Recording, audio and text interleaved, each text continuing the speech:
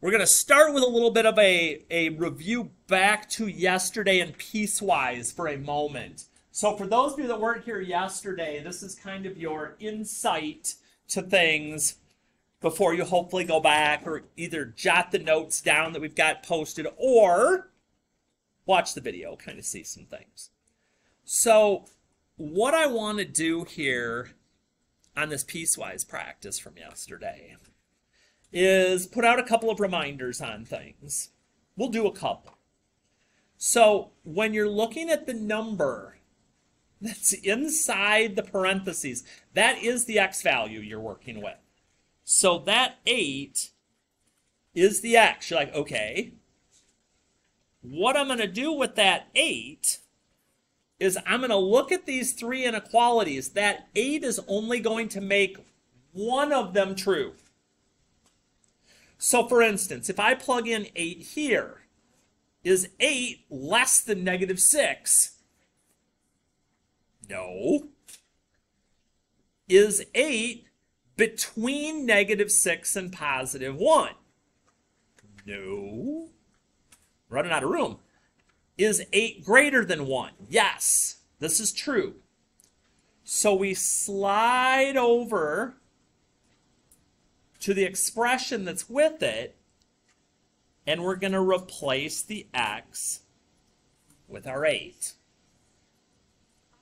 But you figure this out based on this. This is always the first place you're going to go.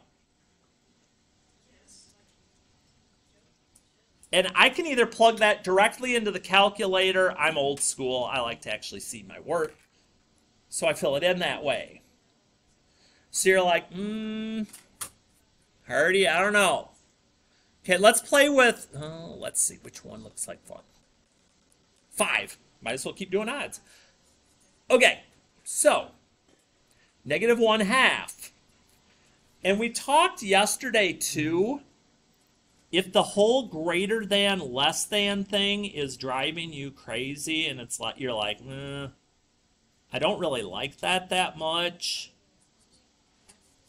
What you can do is make yourself a quick number line and be like, okay, -1/2 right here. Is it less than -6, which is over here? It's not, okay? Anything that's left is less than.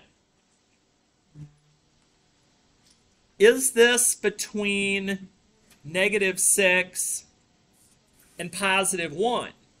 Yeah, it's in between those. So I slide over to here, and I'm going to take the expression, and anytime I see an x, I'm going to replace it with the number in parentheses. Now that one, I don't even think I want to play with just using my noggin. I think I want to use the calculator, of which I did not grab one. So I'm going to grab one of these.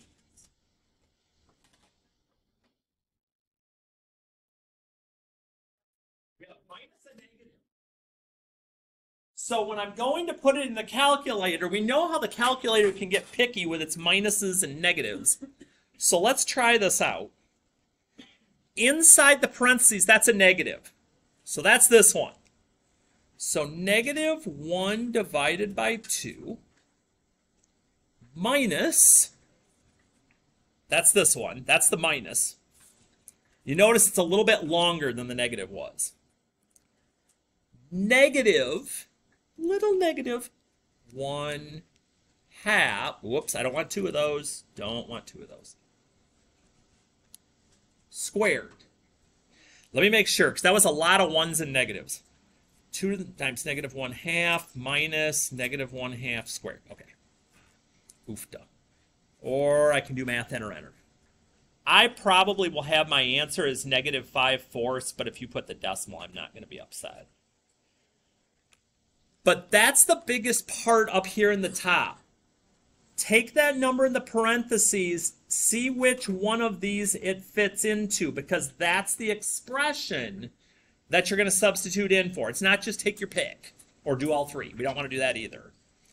We want to work those in. So that was part of what we were doing.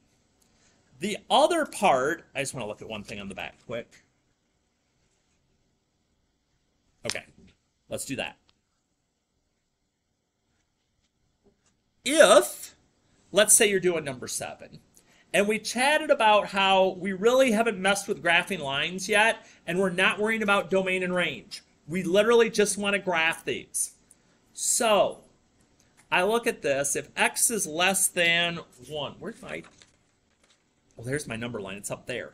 Well, I don't want it up there. I want it here. So, make me a new one.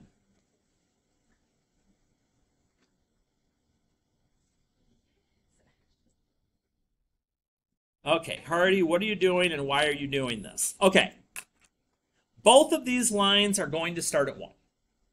Okay, so for this one, we're starting at 1. If x is less than 1, notice the arrow is pointing left. If I start going left from 1, I get to 0, and then I get to -1. Those are the 3 values that I want to plug in and get an answer out. Now, to be honest, I don't think I need to even go to y equals for this. I'm just going to go ahead. I'm going to plug in 1, A.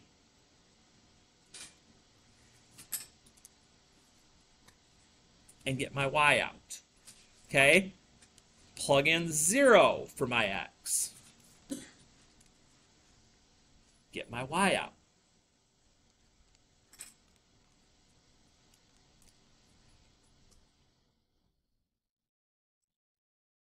So we got our x values from here and just kind of following the number line to the left, kind of like the arrow does.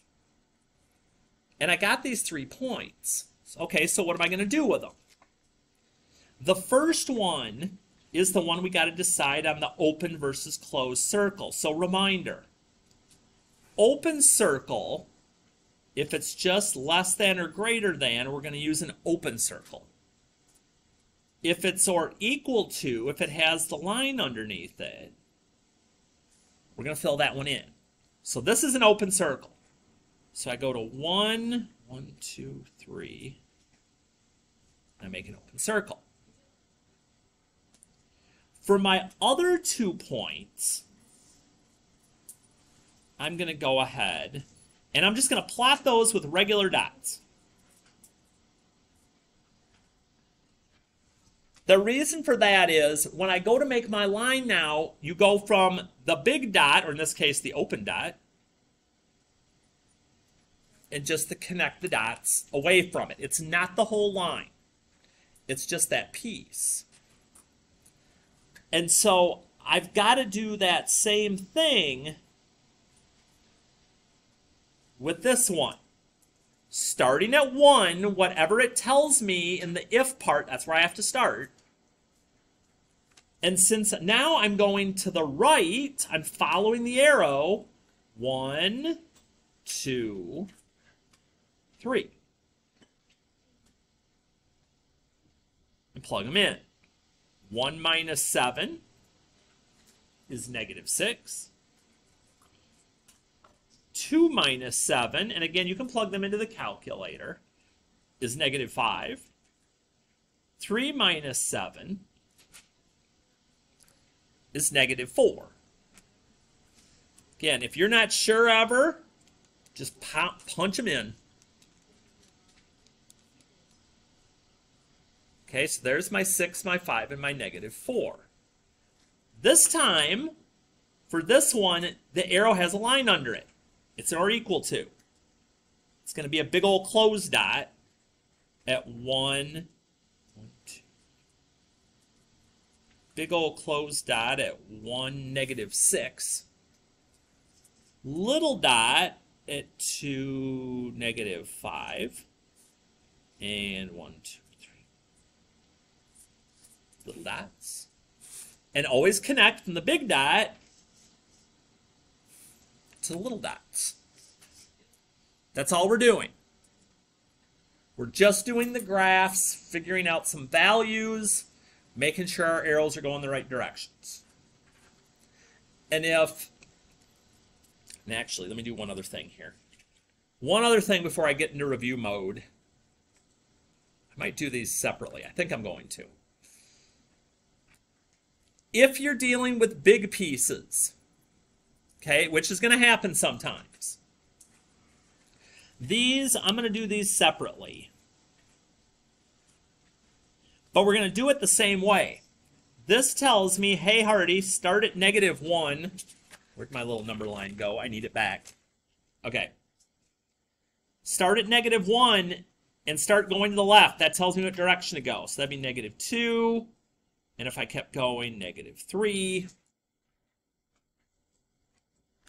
If I want, I can go to my calculator and be like, all right, -1 plus 4, -2 plus 4, -3 plus 4.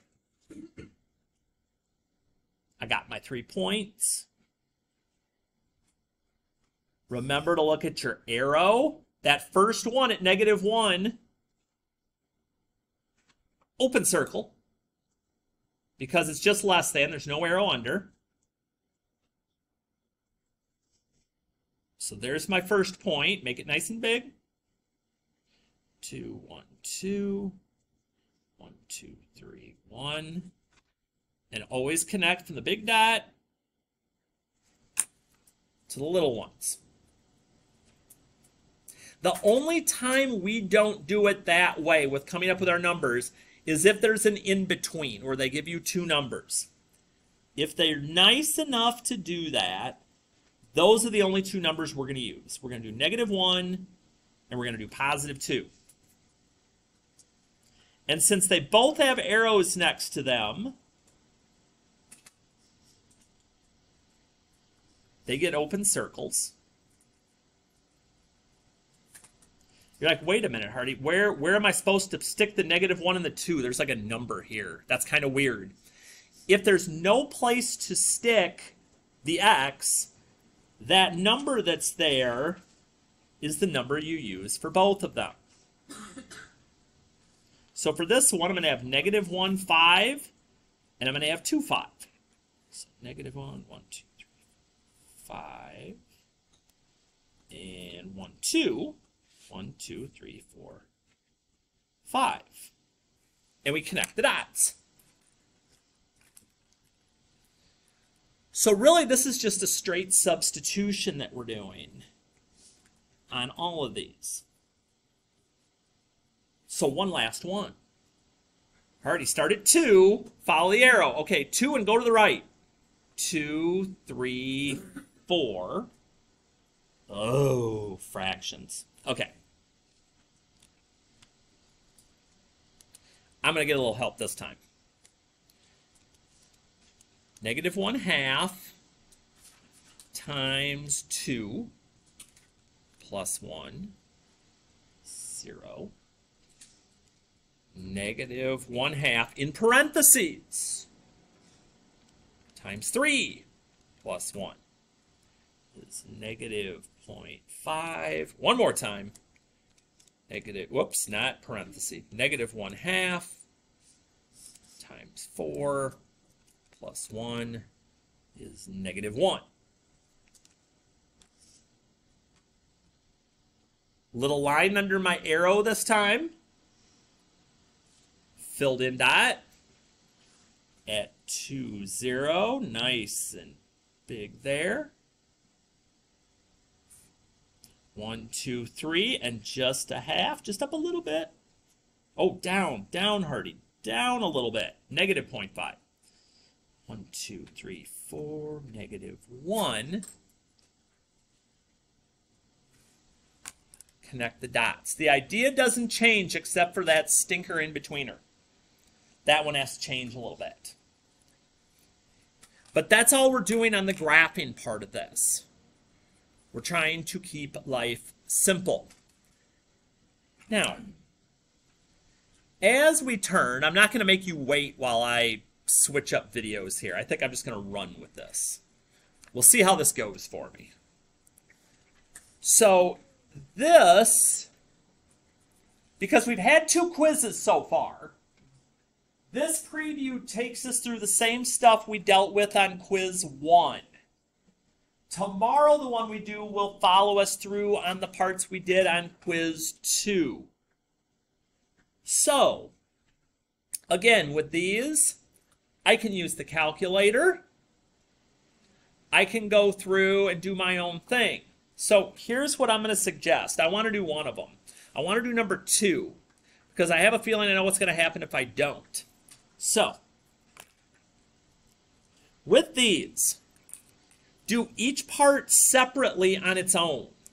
If you're not comfortable doing the math in your head, okay, 4 minus negative 6, and hit enter. Don't try to be a hero and do the whole thing. 5 plus negative 2 plus 3 minus 1. It's 5. Then just divide them. Keep it simple. On just about everything here, you can just type in things as you see them and let the calculator help. Probably a good idea. Evaluate. Ooh, I see an absolute value. I want to play with this. So use M as 5 and P as 4. Okay.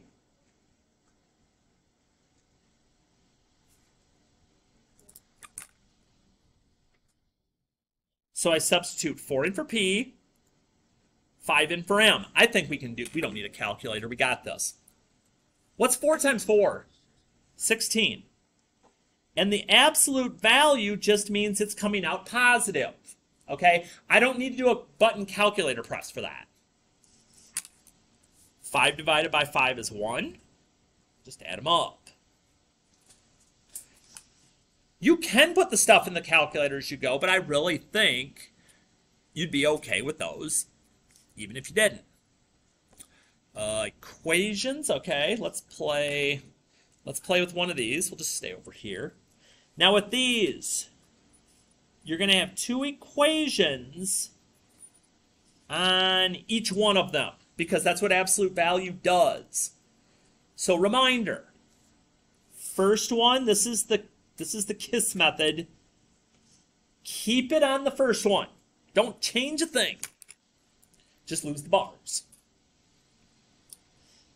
Second one, we're going to switch the sign of the answer.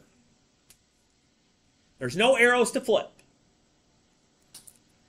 And once you get that done, we're just going to do the 2-step equations. Sometimes you'll get whole numbers, sometimes you're going to get fractions. But this is where we can work on some of that detail stuff that's been the struggle so far. Like here, that's not minusing 4 from n. That's negative 4 times n. So the opposite of multiply is to divide. And negative times negative is positive. Little stuff.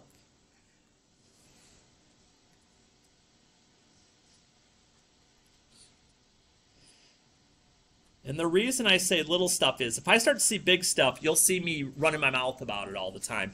I haven't run my mouth about that stuff yet because it's been mainly detailed things like doing negative divided by negative and thinking it's positive still, things like that. That stuff's easily fixable. Got to remember with absolute value, there's going to be 2 equations. Got it. But again, you have places like your notes that remind you of these things. Still not trying to say nothing, just saying. How do I want to do this? I do want to say one thing here when we get to the back. I'm not going to do the whole problem, but I do want to mention something. Before you split these in 2, your absolute value has to be on a side by itself. Otherwise, one of your answers guaranteed is going to be wrong. So, I'm multiplying this absolute value by 10. I'm going to divide by 10. You're like, Hardy, I'm going to get a decimal. That's okay. I'm going to get a decimal. But now this is alone. Now I can split it into my 2 expressions. Keep it on the first one.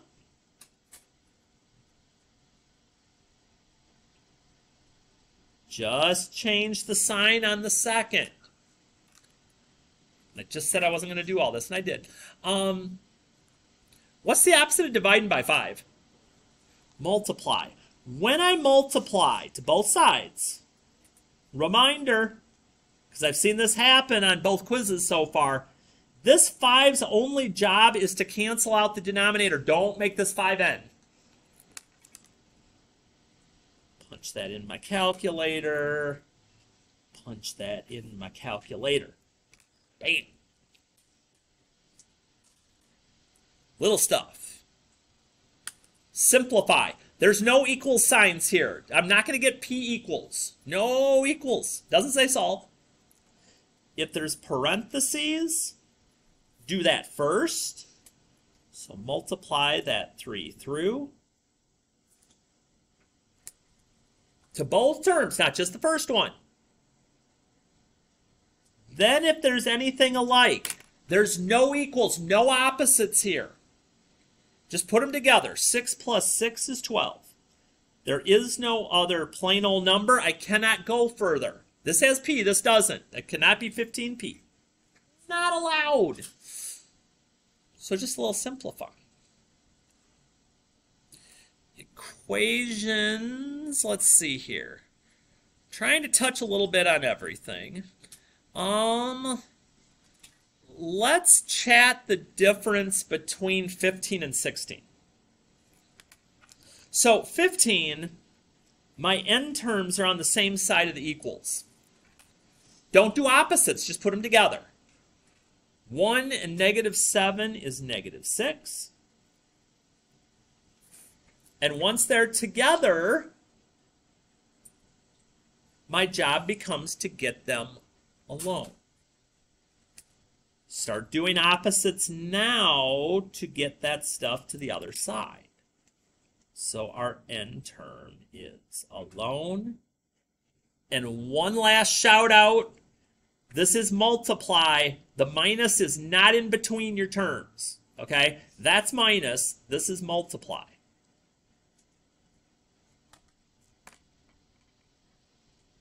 And there's an equals, so now I can actually solve something.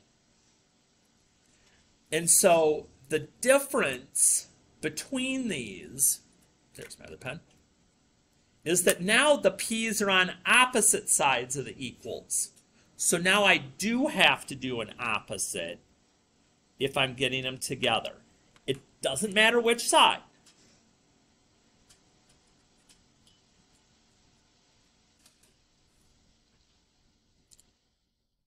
And once we're together, we're working on getting that 2p alone. We're starting to do opposites. We got a couple.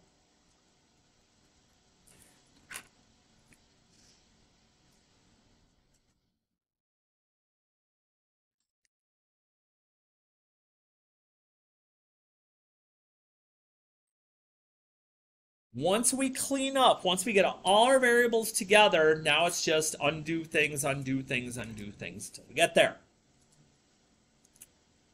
It's kind of hard to believe we've done this many different topics already this early, but we have. And I think, oh, of course I forgot that I have fractions. Oh, fractions.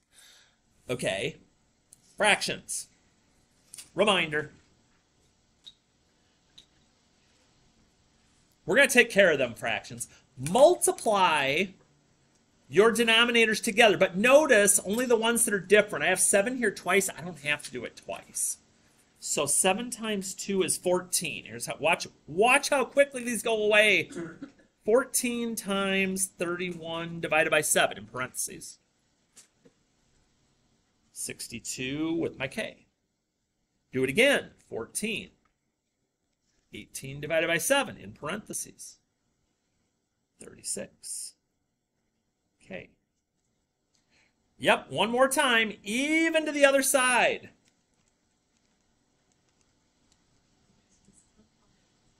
And just like that, fractions are gone. Same side of the equals. Just put them together. I don't think this one's coming out nice. Nope.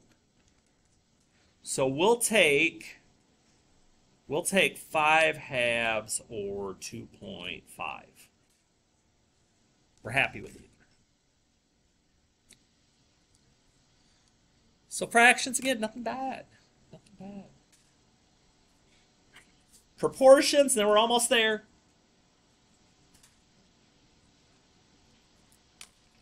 We're cross multiplying.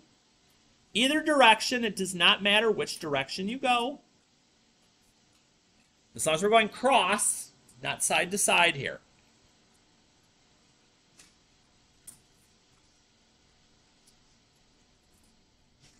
So since we've got parentheses on the right side, we're going to go there first.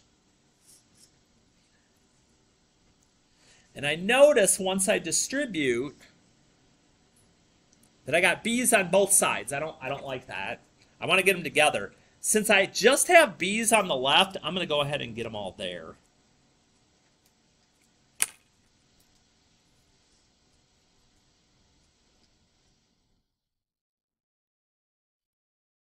And again, the minus is not in between them, it's over here. So that is going to be divide, not subtract. That gets me there. And no, the test itself will not be as long as this and then a whole other thing. It's not going to be like 50 questions. That'd be crazy. All right, last one. Let's see here. Which one looks like the most fun? 24 does. Okay, solve for A. First problem. A is in the denominator. That's not good. So we got to get it out of there. What's the opposite of dividing something by A? Multiply. So it's going to look weird, but we're going to do it. We're going to multiply both sides by A. So the A's cancel on the left. And now my equation looks like this. You're like, well, that didn't really make things look any better. Hardy, should I distribute? Nope. I want to solve for A. It's right there by itself. That's an okay thing. What am I doing to it? I'm multiplying it by all this stuff. That's what the parentheses mean. So to undo multiplying by all that stuff, it looks weird, but I'm telling you, we're going to divide by it. That just got A by itself, which is what I want to do. I'll admit, literal equations are not the easiest thing to do. You've got to stay focused on the fact that, hey, this is like solving any other equation except there's letters there instead of numbers. I got to just keep doing opposites. Hey, I'm multiplying x by k. I got to divide. Hey, I'm solving for x. I need to add m to the other side. Okay. And just not let yourself get fooled into thinking that it's harder than it is because it looks weird. Okay? So play with some of these other ones that are on this first part of the preview. Again, the answers are on Classroom on the main page. So you can kind of try them and check as you go along to make sure it's going